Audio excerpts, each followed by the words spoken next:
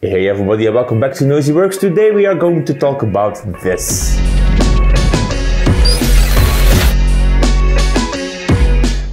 This is a Bondtech BiMetal nozzle with a hardened steel insert, and at the back we have the CHT part. This is a fully copper nozzle that is coated in some nickel. The main reason of this nozzle is going to be fairly obvious. It has a hardened steel tip in it, so we can print stuff like this. This is PETG with carbon fiber, which makes it able to print stuff like this. This is for my new doorbell. This is a mount I designed just because I wanted to have a 45-degree angle on it. And this is the base that is going to house the hammer of Thor.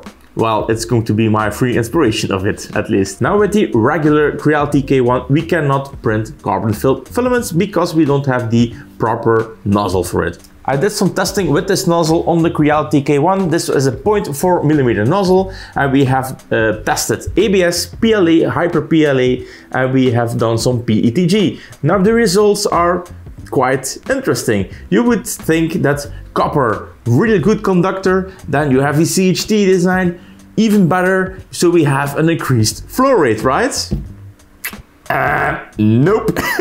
Well, not on all filaments at least. So these are a few of the samples of the flow testing that I did. Big shout out to CNC Kitchen for providing us with an easy to use flow testing calibration thingy. There is a web portal that you can use where you can put in your parameters, and then you can have a lot of different little poops that you can measure with a precision scale. Like I said, the results were a bit mixed in my opinion. So this can mean two things. We have reached the extrusion limit of the extruder on the Creality K1, or the nozzle is just not that good.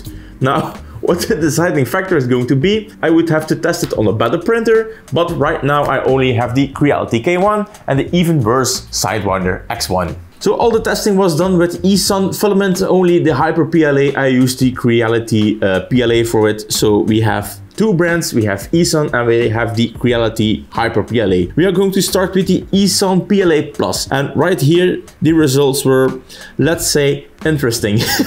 If we look at the regular nozzle, we can see that at 30mm squared, we can reach a -5% of under extrusion, and this was at a temperature of 250 degrees. If we compare it with the CHT nozzle from Bondtech, we see, yeah, a drop on the wrong side. So we can see at the 30mm squared section that we gone from 5 to 10% under extrusion. The PLA Plus combined with the CHT gave us a worse result, so we could see that there was 5% more of under extrusion. Yeah, not a real good start at the beginning, right? And with the ABS Plus, we can see a different result. First, we're going to look at the regular nozzle, and we can see that at the highest temperature that I used, which is 280 degrees, we can see that at 30mm squared, we have a -5% of under extrusion. Now, if we look at the results of the CHT one, we can see that for the same -5% of under extrusion, we could reach all the way up to 32mm squared. So we can see definitely a better result with the ABS Plus.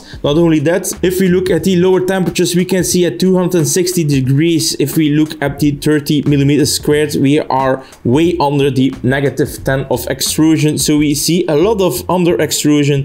And if we look at the same chart at the 30mm squared on the CHT, -7 or -8, we can see a big improvement from the CHT nozzle, and yeah, the ABS is just running great on this CHT nozzle. The next thing that we are going to look at is the Hyper PLA from Creality. Now with the Hyper PLA, we could see a huge bump up in extrusion, which is honestly not surprising. The Hyper PLA should be a better melting PLA than other PLAs, but if we look at the charts with the regular nozzle, we have a usable flow of 24mm squared, which was about, I think, a -3%, and if we bump it up to 26, we have about 7% of under extrusion.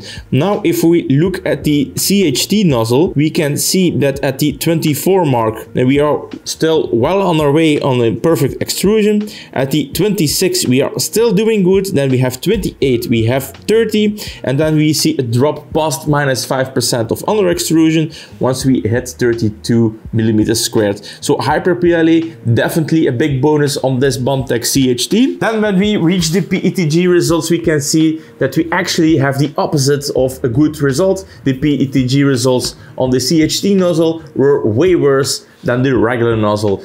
Why that is, I can't really answer. I am not an engineer to know why the PETG doesn't like the CHT design of this nozzle, but we can see with the right materials like the Hyper PLA and the ABS Plus that we see an increase of flow at the same temperatures. Now let's talk about carbon filled parts, and I have two right here in front of me. This has been printed at 200 millimeters a second on the Creality K1, and we had a flow of about 80 millimeters squared, and we have just an amazing result. So we have a pass-through right over here.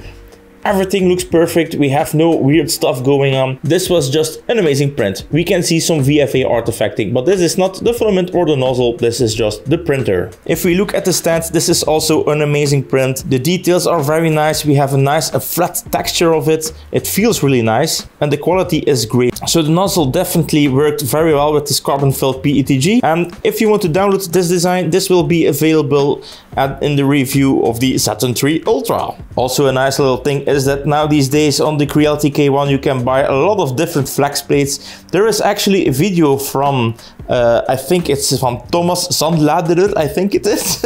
I will link it, and you can see all the different flex plates, and even the carbon filled one has this nice effect in it right over here. But everything very good. The overhangs, even the bottom side of this filament, yeah, it's all looking very great. This is just a really cool print with this nozzle. Then let's talk about the price. The price is about 53 euros here in Belgium, shipped to my door. Quite expensive. Regular nozzles go for about a few euros the piece.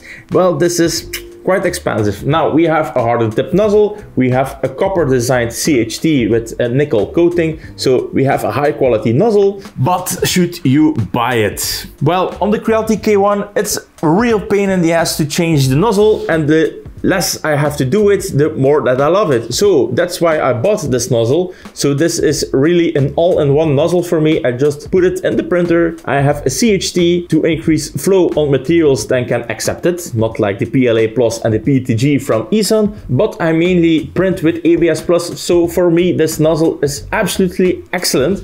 And I like to do some printing in some carbon-filled materials. And in the future, I will have to do a lot of reviews with some exotic materials. So for me, this is a no-brainer. This is a real good nozzle for me. So for me, it's going to be a bit difficult to say, yeah, you should get this nozzle. This is the best nozzle in the world. Well, like you can see, it's not.